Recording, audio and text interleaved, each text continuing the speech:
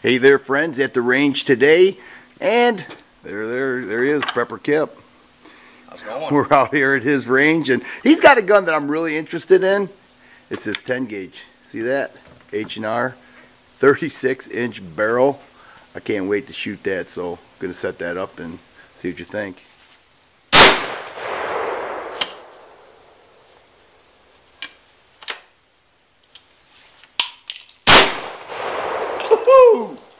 Man, this thing jumps.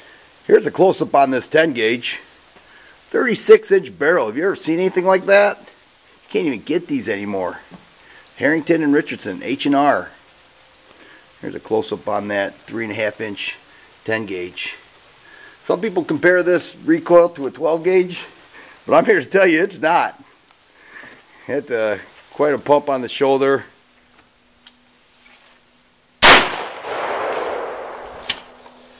Man, kind of feels like a 12 gauge on steroids.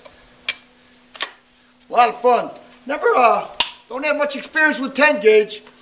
From what I'm told, keeps a nice tight pattern from long distances. I like the way that has the ejector right there upon the breaking of the barrel. One more. Let's see how this thing goes. Man, if you've never tried a 10 gauge, you ought to give it a try. Got a ringing shoulder here. It's just a lot of fun. Great thanks to PrepperKip for letting me shoot his gun. As always, I appreciate you watching, and you guys be safe.